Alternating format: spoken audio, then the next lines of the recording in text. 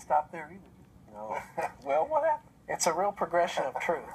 You know, there was a pivotal moment on my mission where in desperation I just fell on my knees and said, God, all I want is the truth. And if the truth is in Mormonism, I'll serve you till my dying day here. But if it's somewhere else, give me the courage to face what that's going to mean for me. And when I accepted Christ and became a Christian, I thought that was kind of the end of that journey. But in truth, you know, the truth is a person, ultimately. Truth is Jesus Christ. And so the journey wasn't finished, because in the Catholic Church, of course, Jesus is more real than any place else, the real presence of Christ. So it was a continual journey towards the truth.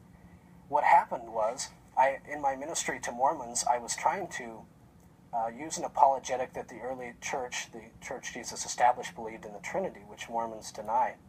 And we can talk about that later. So I thought the best way to do that, not only to prove it from Scripture, is why don't I look up the earliest church writings I can find, and from that I could demonstrate that the early church believed in the Trinity and not Mormonism's polytheism. Well, I came to surprising finds in the study of the early church fathers, and that was apostolic succession, the real presence of Christ in the Eucharist, the primacy of the Roman bishop, tradition in the church, and that concept of tradition very early on. And so I was faced with a real dilemma now, studying the church fathers, with what I was going to do with all this new information that surfaced. It's interesting, if we had more time, to trace your changes in understanding aspects of the truth through the journey. But apostolic faith, apostolic succession is one of those where, with a very strong perspective on it as a Mormon, a different one as a Baptist, and then a different one as a Catholic. Sure. Well, of course, as a Mormon, Mormons believe that the early church that Jesus Christ established fell away, fell into complete apostasy, and was gone from the earth probably in the 1st century, and had to be restored through Joseph Smith in the 1800s. And I embrace that position for most of my life, of course. As a Protestant, I was taught to understand that the church, of course, was invisible, could exist in all the different denominations. But there's always that kind of thing in the back of your mind, you know, what happened to the church that Jesus Christ established? And why are there so many denominations? I couldn't explain that as a Protestant minister. And so I was faced with that question again. I worked with a Catholic man who I had tremendous respect for, who later became my sponsor into the Catholic Church. I was always trying to get him to come to the Bible studies I was teaching because he was Catholic, and I assumed because of that he didn't know Christ. And here the next time I'm talking to him, I'm telling him about all these things I'm finding, and can he help me? And of course he loaded me down with Scott Hahn tapes, and I picked up a couple books and began to really intensely study the claims of the Catholic Church for the first time. It's amazing how many people I encounter that kind of read their way into the Catholic Church. Yeah.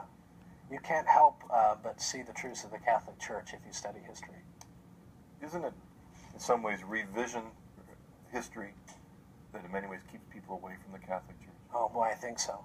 My understanding of church history was so flawed, especially as a Mormon, that the early church fell away so quickly and it had disappeared from the earth. And the evidence really points to just the opposite. The church was alive and vibrant. Even though it struggled with apostasy in the church, certainly we can't deny there was problems, and many fell away from the church at points in time.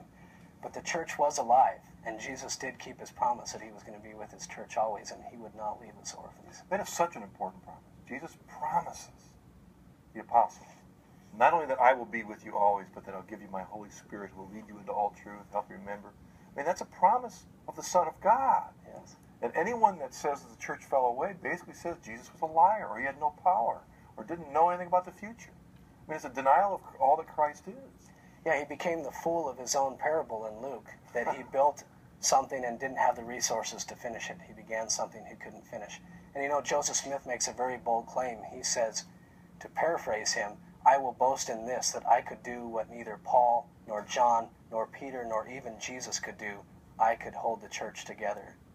And at this I boast that I can do what no other man on earth has done. Oh man, it's amazing to imagine the people in his neighborhood, Joseph Smith's neighborhood, following him. And maybe there's so much to cover. Maybe we could begin. Let's talk a bit about Mormonism and how it got started and how it has spread around the world.